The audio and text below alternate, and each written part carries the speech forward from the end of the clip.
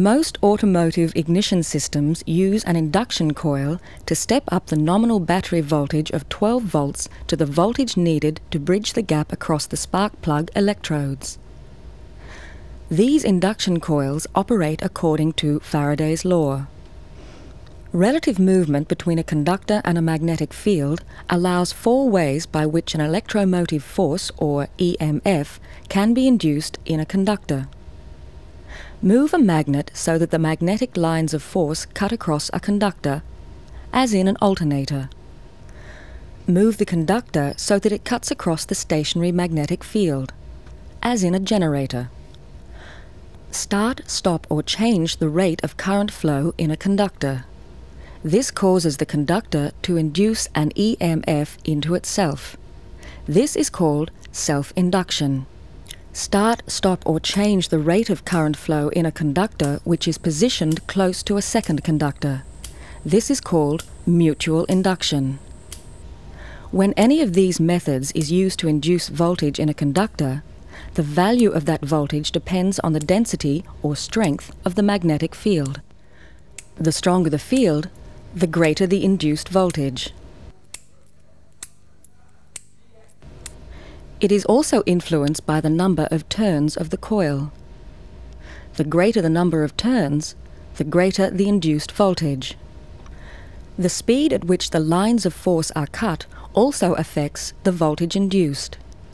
The greater the speed, the greater the induced voltage. In the induction coil, the secondary winding has many thousands of turns of fine enameled copper wire.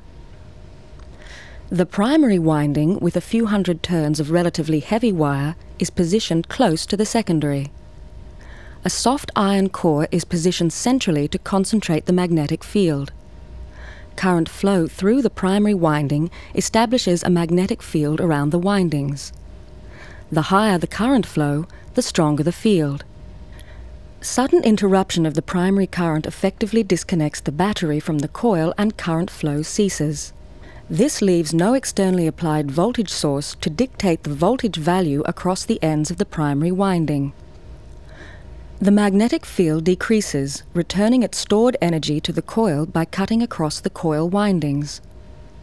This produces a self-induced voltage in the primary winding and a mutually induced voltage in the secondary winding. The maximum value of the secondary voltage is partly determined by the ratio of the number of turns in the secondary winding to the number of turns in the primary winding, in this case 100 to 1, and by the value of the self-induced voltage in the primary winding, in this case 300 volts. Then, if this coil is 100% efficient, the maximum voltage available from the secondary winding would be 300 volts multiplied by 100. That is 30,000 volts. Since the value of the self-induced voltage in the primary winding is also influenced by the rate of change of current flow through the coil, it is essential to switch the primary current off as quickly as possible. All ignition systems make provision to ensure that this occurs.